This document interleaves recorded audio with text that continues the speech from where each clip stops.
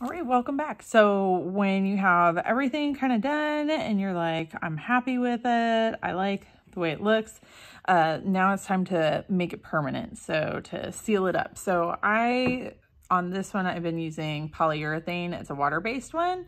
Now this one says it's satin. I actually use a gloss one, but this one's unopened and smaller, so it fits on camera. I have my bigger one kind of off to the side, but you want to make sure it's nice and, shaken up, mixed up. And then make sure you have something underneath it so you're not going to get it all over the place, and just use a paintbrush. And you want to be kind of like gentle on this. If you try to rub it a lot, you can actually mess up all your textures and stuff that you just kind of spent all this time on. It really doesn't matter what brush you're using as long as it's one that you wash out real good afterward, or if you're afraid you're not going to be able to wash it out real good afterward, just make sure it's one that you don't mind getting gross. And if you don't wash it, it's no longer usable, so make sure you wash it. But you're just kind of tapping it on. If you try to like brush it a lot with the oil pastels, it will kind of move the color with it a lot of times, and you'll kind of end up with different color in different areas. Now, if it's really thick and you just move it just a tiny bit, that's okay. But mostly I'm just kind of dabbing it and then getting some more. Now, you'll notice that it is not clear yet being the key phrase. So like this one has already been, you can see it's like shiny. That one has already been done with one coat and it's already had a chance to dry. So you can see that it does turn clear.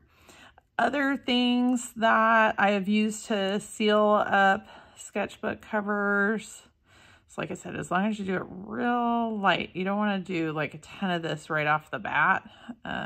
But as long as you do it real light, you can do a little, move it just a little bit. But I've used clear tar gel before, which is kind of nice. It looks really beautiful when it's done, and it gives a really nice kind of crystal finish.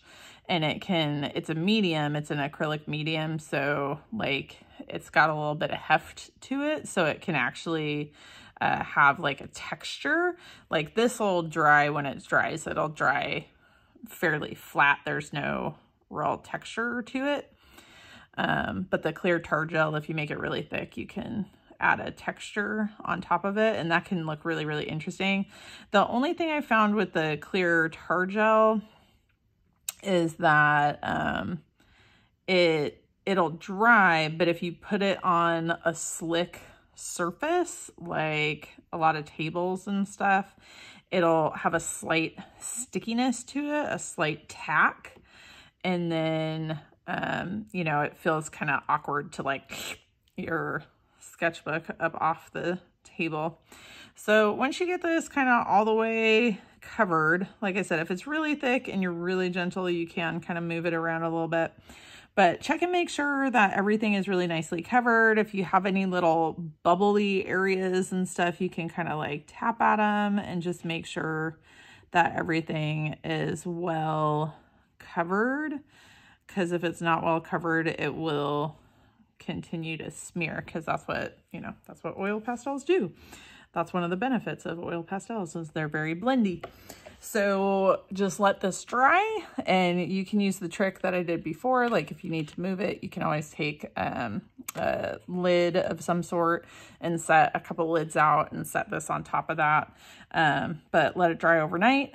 And once you can no longer see the kind of, whitish color, then it's safe to hold, and you can move on to the next bit of your artwork or journal making and drill holes and all that kind of stuff.